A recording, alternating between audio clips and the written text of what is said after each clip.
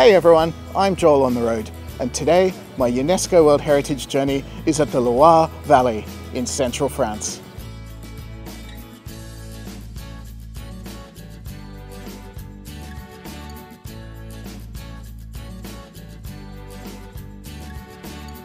This World Heritage site covers 200 kilometers of the Loire River in central France, and it's one of the most quintessentially French areas of the entire country. The river is lined with chateaus and vineyards, fortresses and little towns, and it's absolutely picture perfect. Let's have a look around.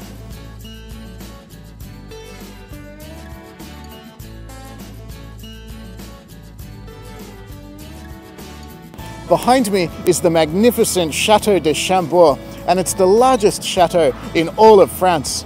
It was constructed in the early 16th century by King Francis I, and it blends medieval structures with Renaissance style. It's very, very beautiful.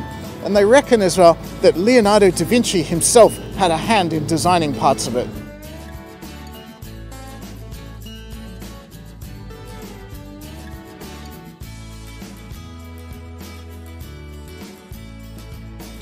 So although it's tempting to think of this place as a halfway point between a medieval castle with its turrets and walls and bastions and a Renaissance villa with its large windows and beautiful ornate decorations, but it's actually entirely the latter.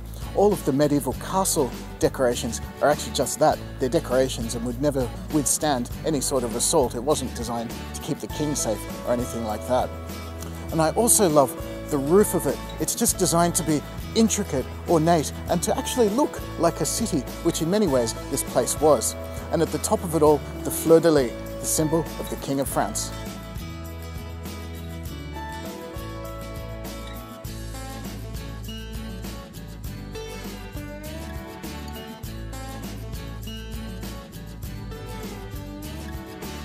So the Loire is actually the longest river in France at just over 1,000 kilometers.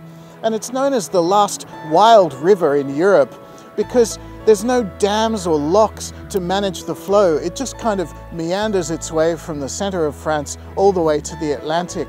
And that also means that there's no cruise ships or cargo barges or anything like that. It's just river and local traffic.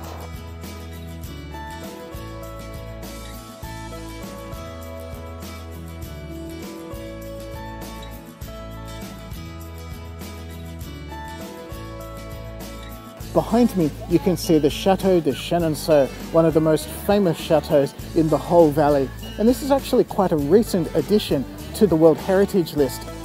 Now, the building itself was built on the site of a watermill from the 11th century, but it was actually constructed in the early 16th century, around the same time as Castle Chambord.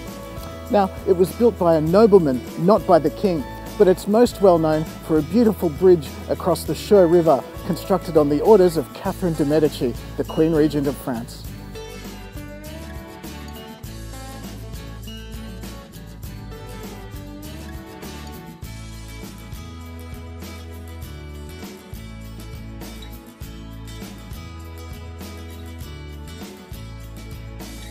So this is the Grand Ballroom here in Chenonceau, and it's in the section of the chateau that goes over the river. Now, it's actually really fascinating because it was built after the rest of the chateau on the orders of Catherine de Medici. And during the First World War, it was actually home to a hospital that looked after wounded soldiers from the front. And even more fascinating is that during the Second World War, at that end of the building was Nazi France, and this side was Free France, and members of the resistance would go to and fro secretly across this room.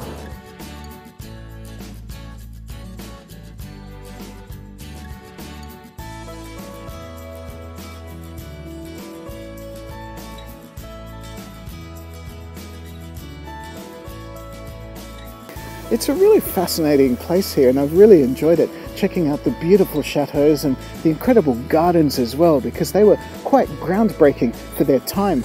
And there's around 200 chateaus in the Loire Valley, and it would take you, I think, a lifetime to see them all properly, and sadly I don't have that kind of time, as much as I would like to. But when you see all these chateaus and you realise that the majority of them were only used very, very infrequently, it really makes you think about how the resources of the time were used, money and manpower, and then drawing a link from there to the French Revolution only a century or so later. Just a little food for thought, I think. But that's it from me. Thank you so much for watching. Don't forget to like and subscribe. I'm Joel on the road, and I'll see you at the next World Heritage Site.